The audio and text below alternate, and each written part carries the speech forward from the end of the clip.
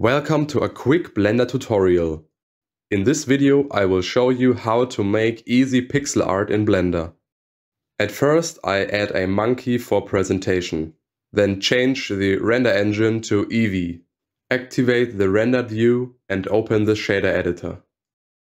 Add a shader to RGB node and a color ramp between the principled BSDF and the output.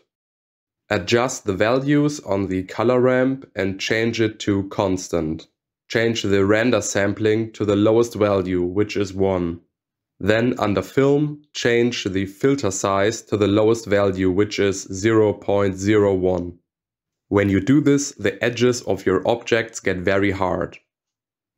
Now you only have to decrease the resolution. When you render now the monkey head, it looks like this. And that's it. Very easy pixel art with any object. If you found this video helpful, feel free to subscribe to my channel. Have fun pixeling and see you soon.